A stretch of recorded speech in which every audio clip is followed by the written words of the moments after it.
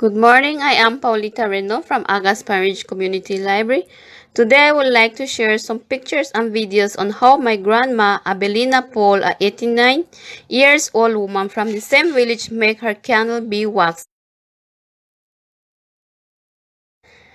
As the month of August arrived, my grandma started to prepare for the finados by cleaning the cotton by removing the seeds so the cotton be ready to untangle and turn into thread. This utensil my grandma used to plait the cotton is about 200 years. She said it was a gift from her grandmother and it's still used by her today, but wants to teach her great-granddaughters, so this utensil stays in the family.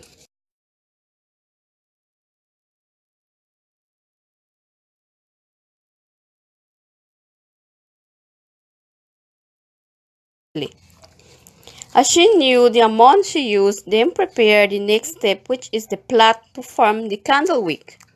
She said when young she could make up to 60 rolls of candle wick. This year she did 15 rolls. She had enough time to have it ready by mid of October.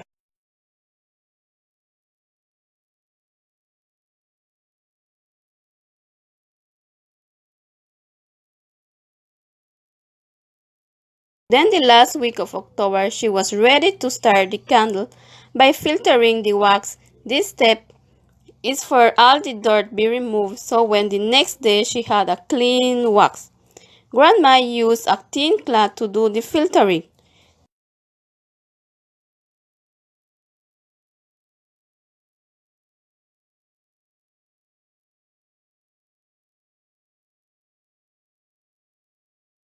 The melting wax can only be stirred by a thin stick. No spoon can be used.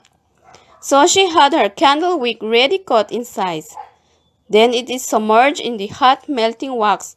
When removed from the wax, someone has to hold it for a few minutes to cool down immediately to have to roll on a flat surface so it stays straight and smooth.